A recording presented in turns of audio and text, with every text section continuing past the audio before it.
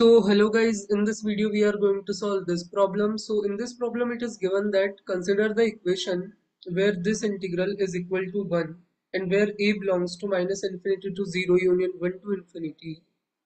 So we have to tell that which options are true for this equation, and this is multiple choice, so more than one options are correct. So you have to tell all the options which are true based on this information. So let's see how we can do this. First of all, you see this integral here we have ln x power half in the numerator and x minus a minus ln x power 3 by 2 whole square in the denominator, and the limits for integral are from 1 to e, and this integral is equal to 1. So I write that integral here. Here we have ln x power half. In the denominator we have x multiplied by a minus ln x power 3 by 2 whole square, and the limit for integral are from 1 to e, and this is equal to 1. Now what we can do, we can take this a minus ln x power 3 by 2, which is this thing, as some variable t, then you differentiate both the sides. So here we have minus 3 by 2 ln x power half, and ln x differentiation is 1 by x. Here we have dx is equal to dt. Now you see this ln x power half multiplied by 1 by x, we also have here ln x power half and this x. So here we have dx. So this whole thing we can write in terms of dt, and it will come like minus 2 by 3 dt. From the previous this thing, you can easily see that this minus 3 by 2 goes here, and it will come like minus 2 by 3 dt, and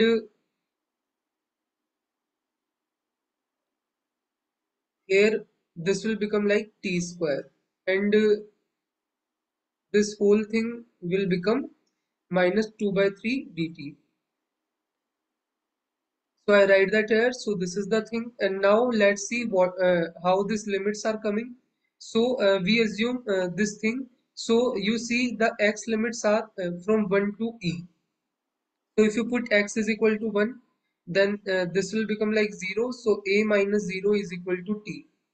And if you put x is equal to e, it will become like a minus 1 is equal to t. So in terms of t, limits are from a to a minus 1. You can easily see that now this integral is simple.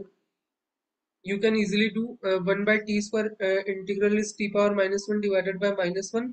So this will come like 2 by 3 outside, because this minus sign and minus sign will cancel, and we have 2 by 3, and this limits are from a to a minus 1. So just I put here, and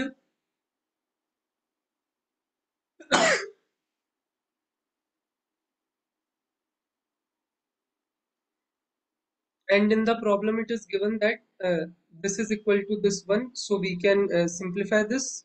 So you can take the base as a times a minus 1, and this a and a cancel, and in the numerator we have 1. So the equation will come in this form.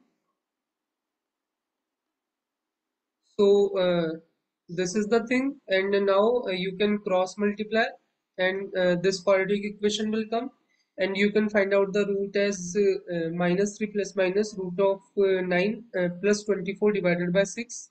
Simply put the formula like this: minus b plus minus root of b square minus 4ac divided by 2a. Ax square plus bx plus c is equal to 0 have root this. So I just apply that formula, and from here you can get these two values of a that satisfy the initial equation. So the two values of a are this: 3 plus minus root of 33 divided by 6. Now you see the option. So no a satisfy the above equation, it is wrong. There are two values of a that satisfy. A integer satisfy the above equation. No, there is no integer. The irrational number satisfy the above equation. Yeah, this is option is correct. And more than one a satisfy the above equation. Yeah, this is also correct.